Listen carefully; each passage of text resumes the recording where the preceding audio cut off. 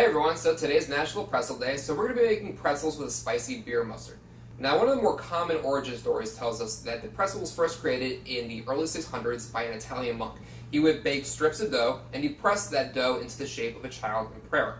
However, we don't have any actual evidence that backs this claim, but we do know that an image of pretzels first showed up in the early 1100s on the crest of German bakers' guilds. Then in the 1440s, a picture of St. Bartholomew surrounded by pretzels showed up in a popular prayer book. Pretzels were considered a sign of good luck and spiritual wholeness due to their three holes representing the Holy Trinity.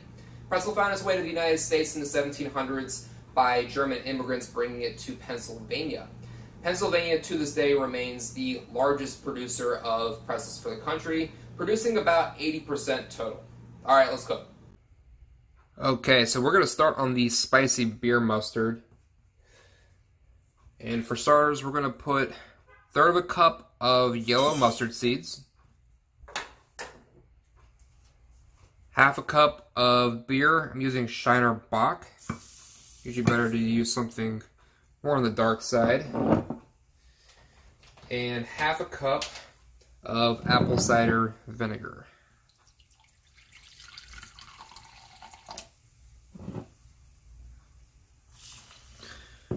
We're going to cover this and refrigerate it overnight.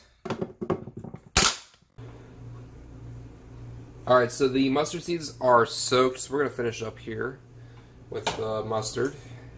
And I'm going to start out with 1/2 a cup of beer, 2 tablespoons of honey, and 3 tablespoons of brown sugar. 1 teaspoon of kosher salt.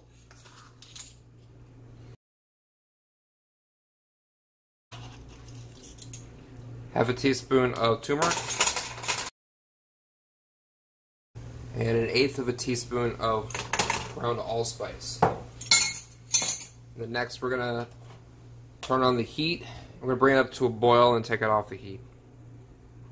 Alright, so I just finished boiling, so I took it off the heat, and now we're going to let it cool before blending.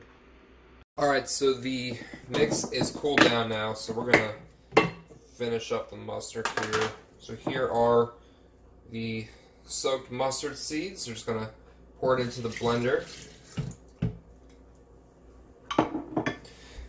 And here is the mix we just boiled.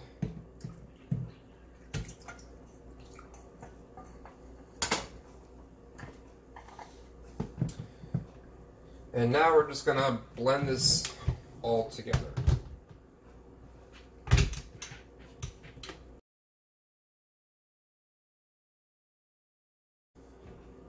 We're going to give it a taste, and that should be it. Alright, let's get started on the dough. We're going to be starting with 1.5 cups of water, and I want it to be between 110 and 115 in temperature. As you can see, 110 right here. So I'm going to pour this in. Then I'm adding 2 teaspoons of kosher salt, 1 tablespoon of cane sugar, and now I'm going to add 2 1/4 teaspoons of active dry yeast. And I'm just going to let it sit on top of the water, and we're going to let it sit for about 5 minutes, wait for it to start bubbling before we move on to the next step. Alright, so it's been 5 minutes, and this mixture is starting to foam. So next step is going to be adding 2 ounces of melted butter.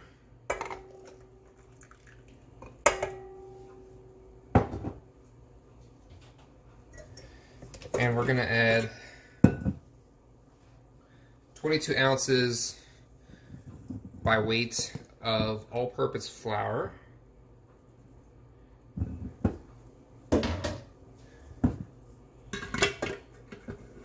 Get this guy back in here. I'm going to start it out on a low setting just to get everything combined. Then I'm going to turn it up to about a medium setting. and mix it until the dough no longer sticks to the edges of the bowl. And now I'm picking it up to a medium. Looks like it's pulling clean, so I'm going to turn it off. Alright, so our pretzel dough is mixed. It's well combined, not sticking anymore, so I'm going to be putting a little bit of oil into this bowl here. Just putting it here to keep it from sticking, because the next step is going to be letting it rest inside of the bowl. So I'm going to put it back in here. I'm going to plastic wrap it and let it rest for 55 minutes.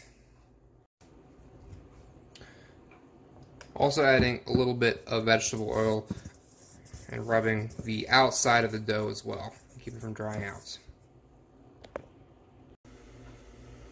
Okay, so it's been 55 minutes. So I'm kind of just greasing up a little work area here. The next step's going to be dividing up the dough and rolling out the pretzels. So here's my dough. It has doubled in size, what you're looking for.